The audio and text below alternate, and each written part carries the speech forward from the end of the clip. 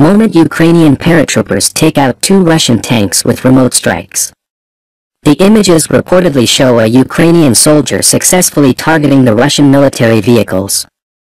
It is currently unclear where exactly in Ukraine the footage was filmed, but it was obtained from the command of the assault troops of the Armed Forces of Ukraine, who said, "The video shows how the soldiers of the anti-tank unit of the 80th Separate Assault Brigade of the Ukrainian Air Assault Forces of the Armed Forces of Ukraine successfully hunt for heavy armored vehicles of the enemy." Russia invaded Ukraine on February 24 in what the Kremlin is calling a special military operation to liberate the Donbass. Today marks the 114th day of the invasion.